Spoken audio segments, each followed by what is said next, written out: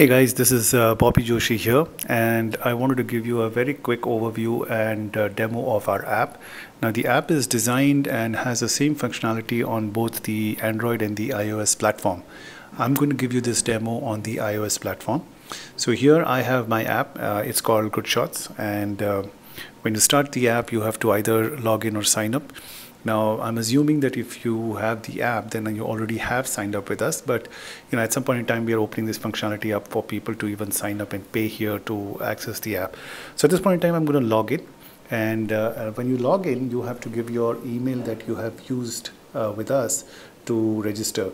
So I'm going to give my email ID, which I have used, and then your password. So my password is 8 character, and you log in. So once you log in, the front up here is just a mask, a regular mask that we will be using to showcase some of the new things that's happening at GoodShotz. At this point in time, we just have it 3 of these pictures which says find lost words, chase your dreams, and then see it live.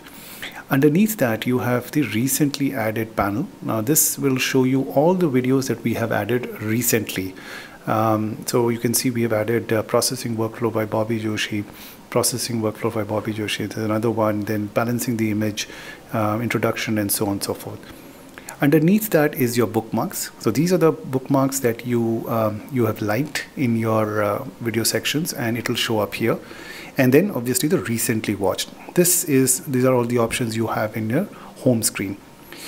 Next to home screen is your topic, and in topics you have photography topics on the top and post-processing here, and you will see videos for both of these. All right, so let's go to one of those.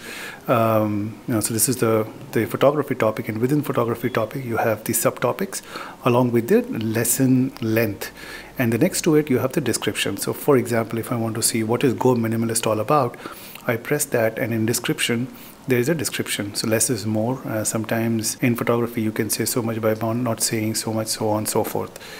Same thing applies in your post-processing topic.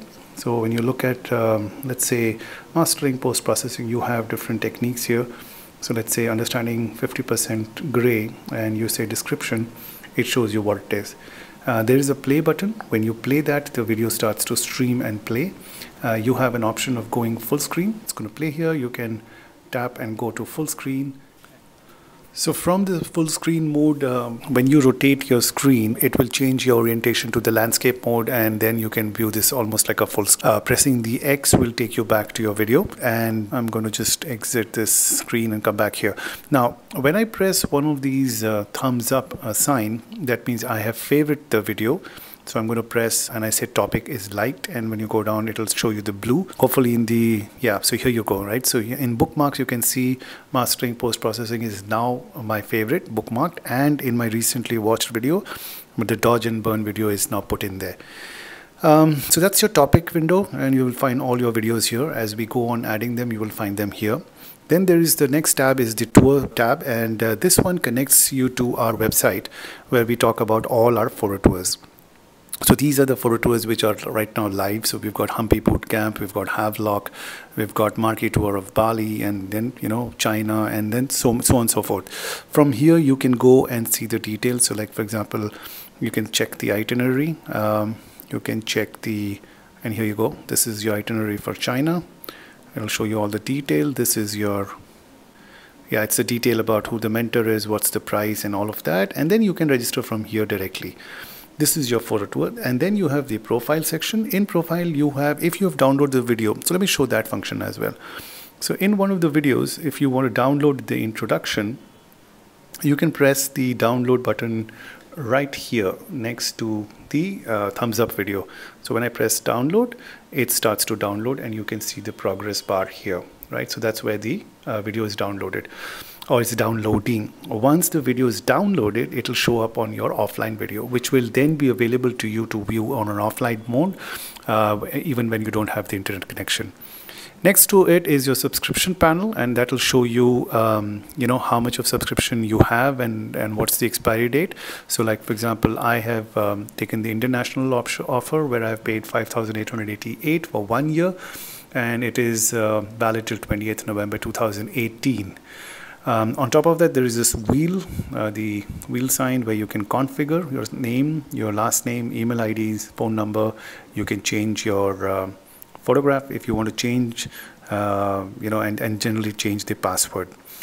Okay, the last part I want to show you is from any of these panels, you can go to clicking here and go home, and then you click here and you have the details about us, contact us, the notifications, and the other details. Now, do understand that every time we log in or load in new videos, or we have some information to share with you, you will get a pop-up notification. That's going to come as a regular notification to you on your device, and you will be able to know what's happening. All right, so it's a very simple app, nothing much complicated there.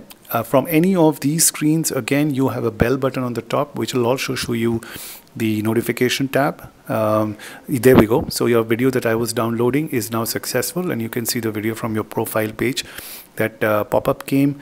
If I go to my profile, I go to my offline video, and there it is. Now I can play directly from here, and it starts playing, or at some point in time, when I want to delete that, I just press the delete button and it goes off. I want to delete, and says yes, and it goes off. Okay, so I hope this video lesson is going to be helpful to you. Share your thoughts with us, what you feel about it, and happy learning. Bye.